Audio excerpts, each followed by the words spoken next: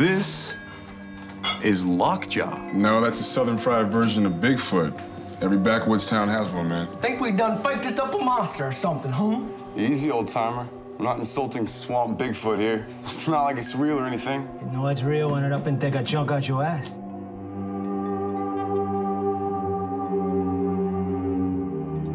My name is Fred Andrews, and I'm the writer-director of Blood is Blood, new over-the-top monster film. Started writing a graphic novel based off of a creature that lived in the swamps, and the novel was going from the creature's perspective. The project came to me through a friend, and I liked the project. I took it to my friends at Schneider. I worked at Universal under him for 12 years, and we had a lot of fun together. And I had a chance to meet the director. I rather instantly was taken with his skill and his ability to communicate. Blood is blood. All we need is our own kind. Grover, we all got to do what we told. No. It's the world that we've created here is one that is very much symbiotic relationships between three families.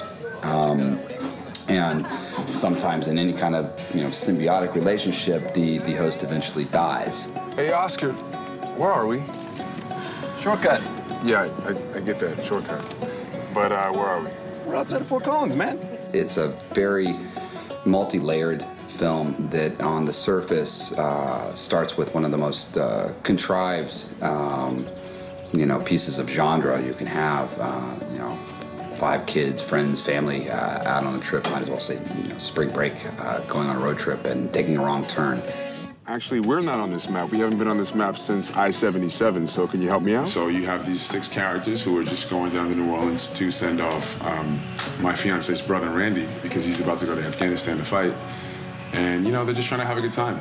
And my character's along for the ride, and they run into this thing that goes bump in the night.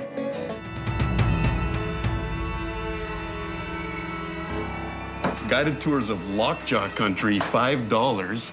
Go it alone, your funeral. Man, this is awesome. I love this. You know the legend, son. It's a local legend. It's told around these parts. It's strictly a Louisiana tale. Lockjaw is a character much like John Gardner's Grendel, which is my favorite book, which is Beowulf from Grendel's perspective. There's a huge backstory, where I came from, who I was before, how I became Lockjaw. The key to a good monster movie and it being more than just a slasher flick is having a good mythology, having a good background, and having characters that people care about. Blood is blood.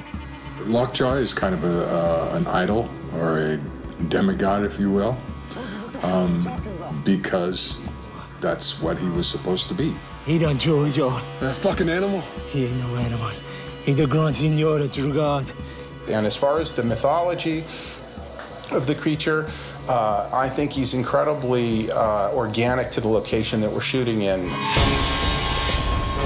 Shooting in Baton Rouge, we're on a bayou setting. There's a lot of scary things here that are indigenous to it, but this thing walks, talks, and is very scary. So you can read into maybe what you think this creature looks like and what its mythology is.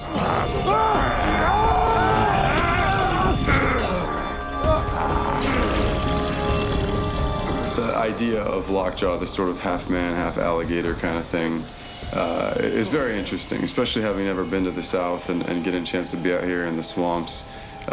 Is it possible that something could exist out here that we don't know about? Yeah.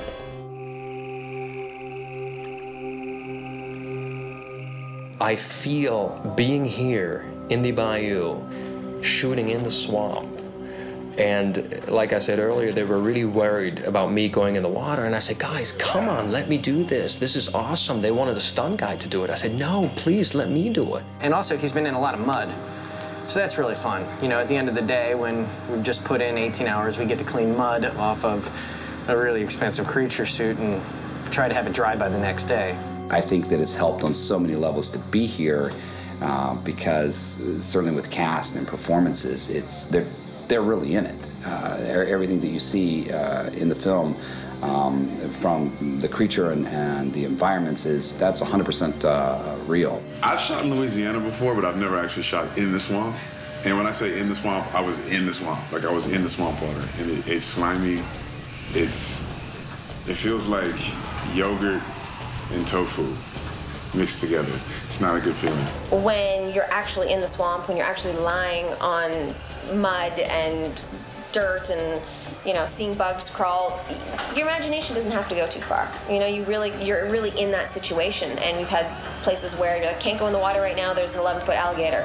It does do these things that these characters are actually going through. So I prefer this. You know, I prefer being on location as opposed to a soundstage. Oh, so much better than shooting in a soundstage, you know, because now, I mean, when you have to slosh through the mud and slip and slide and do all that stuff, it now makes it all real, you know.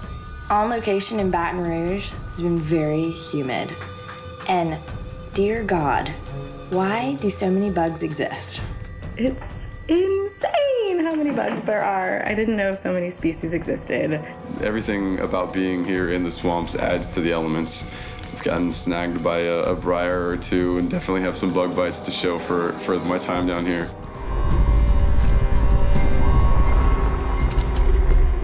And the movie's got a lot of elements in it that will be troubling to people. And that's what makes it special. There's some girl-on-girl action.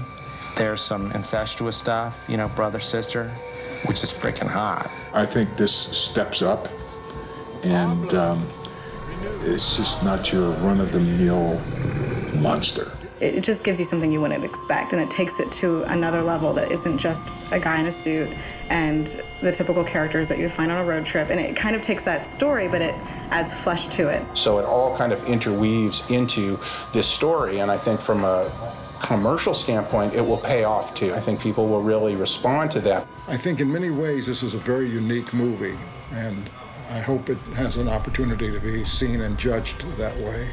For a long time, what you don't see is what scares you until there's finally the reveal. So yeah, there's a lot of suspense, a good amount of gore, and you know, I think a good scare in there too. You have no idea what a real monster looks like.